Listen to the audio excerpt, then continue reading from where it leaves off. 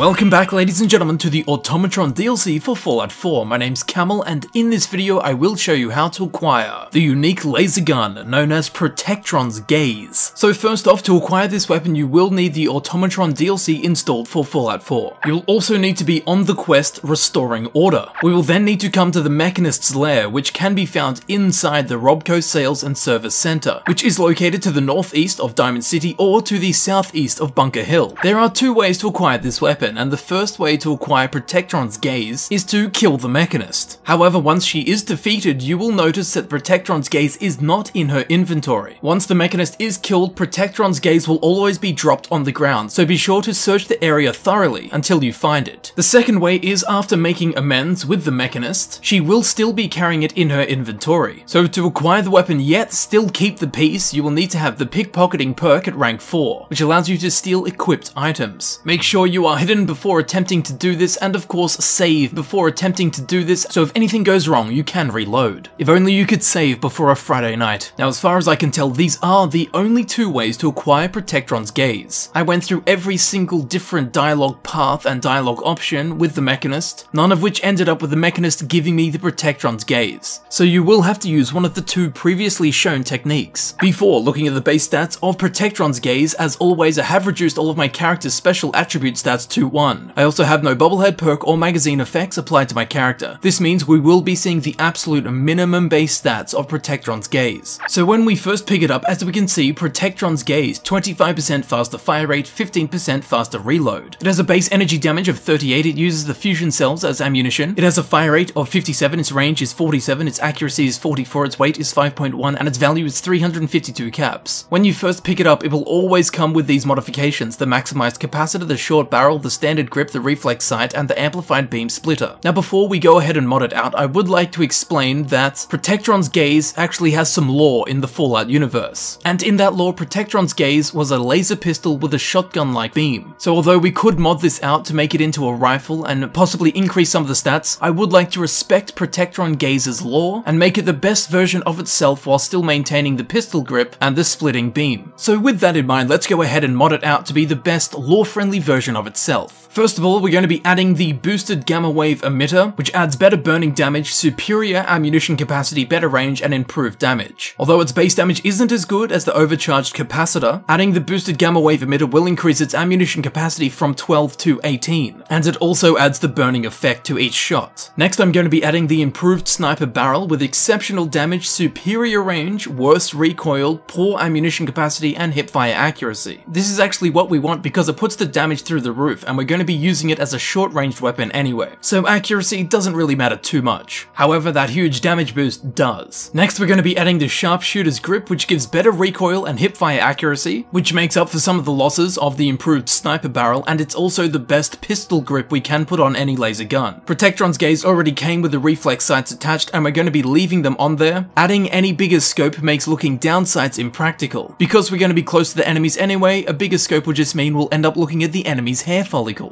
And finally, it already came with the amplified beam splitter, and we're going to be leaving it there as it's the most powerful beam splitter, a modification we can apply to any laser gun. So here it is, Protectron's Gaze, after modding it out to my lore-respecting likings. It still has the 25% faster fire rate and the 15% faster reload speed. Its base electrical damage has gone up from 38 to 62. Its fire rate has remained at 57. Its range has increased from 47 to 206. Its accuracy has actually gone down from 44 to 37. Its weight has increased 1.3 pounds, and its value has increased by 41 caps. So here it is, Protectron's Gaze, the weapon of the Mechanist. Protectron's Gaze was first seen in Fallout 3, and was given to the player character as a reward from the Mechanist at the end of the quest Superhuman Gambit, provided that you helped the Mechanist. So even in Fallout 3, it was the Mechanist's weapon of choice. Although how Isabel Cruz obtained it, I do not know, assuming of course she was not the original Mechanist. However, in Fallout 3, Protectron's Gaze was a very unique laser pistol in the fact that it had a split beam. It was the only laser pistol in the game to have this quality, and as stated, it was a laser pistol. This is why, despite having the option to mod it in different ways to make it technically better, I instead chose to keep the pistol grip and keep the split beam, while making it the best version of its old self. And to be honest, I don't know if I would mod this gun differently. Protectron's Gaze is an absolute powerhouse, especially with its legendary effect, the 25% faster fire fire rate and the 15% faster reload speed. It already unleashes a short to medium range unstoppable laser wall, which will now set enemies on fire, and it now also has an ammunition capacity of 18 compared to 12. This 6 extra ammunition lets you swiftly unleash a torrent of furious red light, with 50% less reloading interruptions. Provided the slightly aggressive recoil doesn't get the better of you, if you unload a clip into an enemy, I can almost guarantee they will be dead. No enemy I've faced could withstand an entire 18 rounds from this Protectron's gaze. And although it's excellent inside VATS, I think outside of VATS is really where it shines. As inside VATS, you don't really get to see the advantage of that extra 25% faster fire rate, whereas outside VATS you really notice the difference. If you aim true and hit a single enemy pretty much straight on, they will be in big trouble, but the amplified split beam also helps against groups of enemies provided they are rather close together, as stray beams from the main target may split off and hit close by enemies. And because we kept the pistol grip, it sure is a light weapon.